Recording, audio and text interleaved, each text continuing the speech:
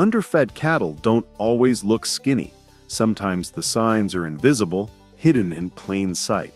Most ranchers miss them, and by the time they notice, they've already lost weeks of growth. Today, I'll show you how to read the body language of your cattle, spot the micro signals of underfeeding, and the truth is, once you see these signs, you'll never look at your herd the same way again. If you have ever looked at a pen of finishing cattle and thought, they look fine to me, you are not alone. Many producers rely on what the eye wants to see: a wide belly, a calm group, a bunk licked shiny. But here is the twist. A belly can be full of water, a quiet pen can be quietly hungry, and a clean bunk can be a red flag. And the worst part is that almost nobody knows it. Stay with me, because in a moment I will show you a 30-second routine that reveals underfeeding before the scale does. Let's start with the simplest truth. Every animal feeds maintenance first and gains second. Cold wind, mud, long walks to water, parasites, and stress all raise maintenance. If you do not increase energy and protein when maintenance rises, gain shrinks, even if you think you are feeding enough. So the real art is learning to see underfeeding early, when the only clues are small. Body signs most people miss: the left flank triangle. Stand behind the animal, look at the hollow between the last rib and the hip on the left side. That is the rumen window. In a well-fed finisher, that area is softly rounded, not tight like a drum, not sucked in like a soup bowl. If that triangle caves in deeply in the morning and still looks hollow a couple of hours after feeding, you are short on dry matter intake. Have you noticed that sharp hollow on a few animals in your pen? The top line and tailhead. Underfed cattle keep a sharper spine and a cleaner tailhead.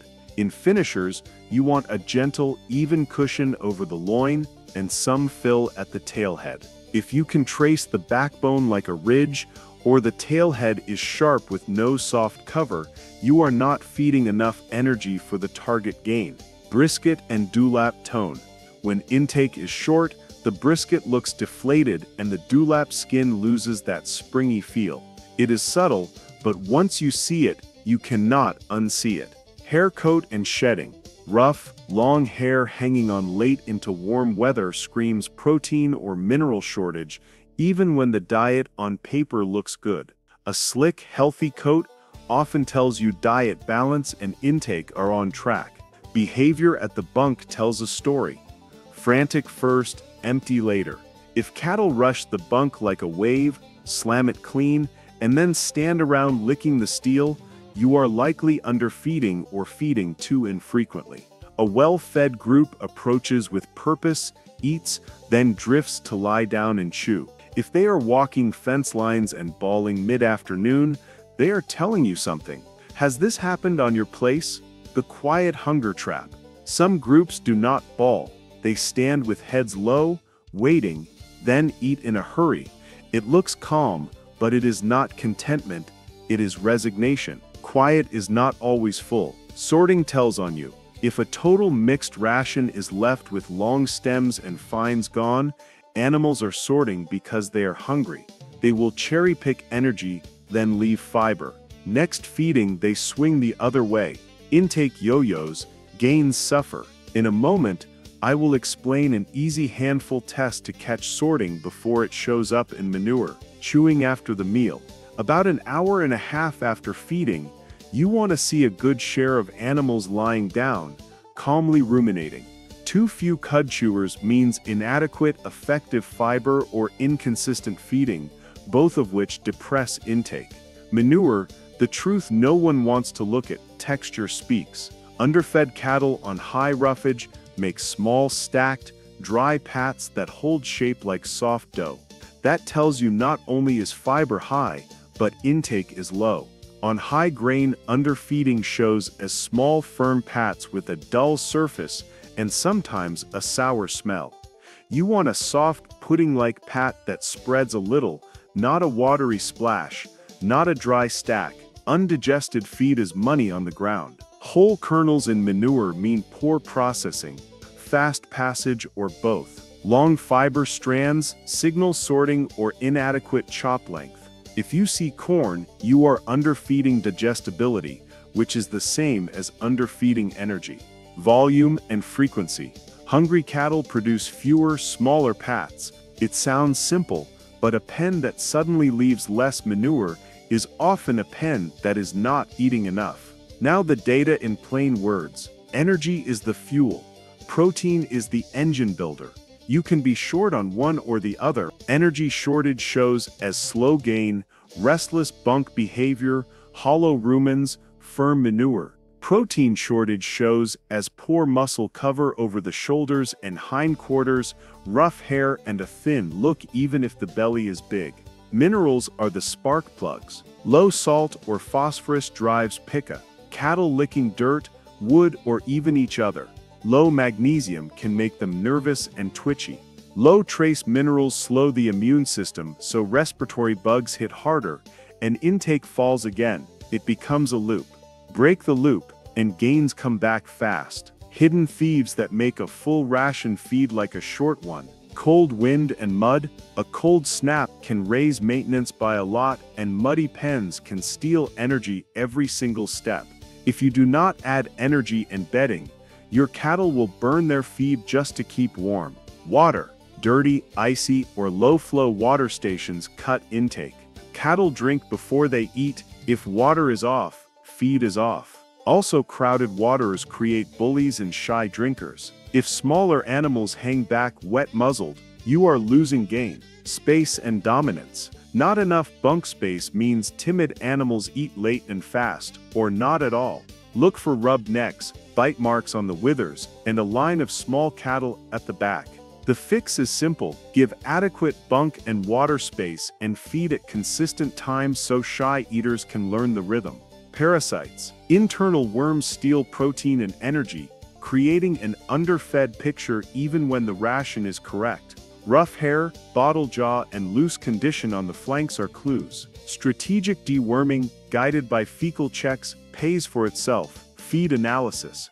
Guessing quality is the most expensive habit in ranching. Hay that looks good might be low in energy. Silage that smells sweet might be short on protein. Test, then blend to the target. Real examples. Quick comparisons. 2 steers, same frame. One has a round left flank, soft manure, spends afternoons chewing. The other has a sunken flank, firm pats, paces after lunch. They may weigh the same today, but in 2 weeks the first will pull ahead. Which one do you want more of in your pen? 2 ranches, same hay. The first ranch feeds once a day at a different time each day, leaves long stem hay, and has 1 water spot. The second chops to the right length, salts the ration, feeds within a tight window, uses 2 water stations and beds on cold nights. Same hay, different outcomes. Intake is a behavior you design. Common mistakes to avoid: feeding by volume, not by dry matter. Buckets lie.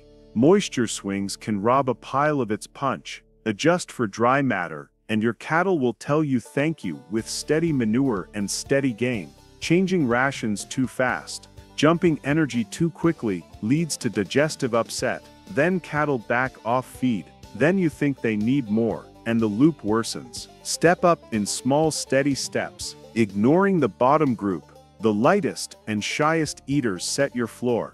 If they are behind, the pen average is behind. Create a plan for them. More space, separate feedings, or a higher fiber, higher protein starter. Underestimating weather. A windy, wet night takes the same energy as walking miles. Add bedding and energy on those days, or you will pay for it in lost gain. Good practices, proven by science and experience. Build a consistent rhythm. Feed within a tight window every day. Cattle are creatures of habit. A steady clock equals steady intake.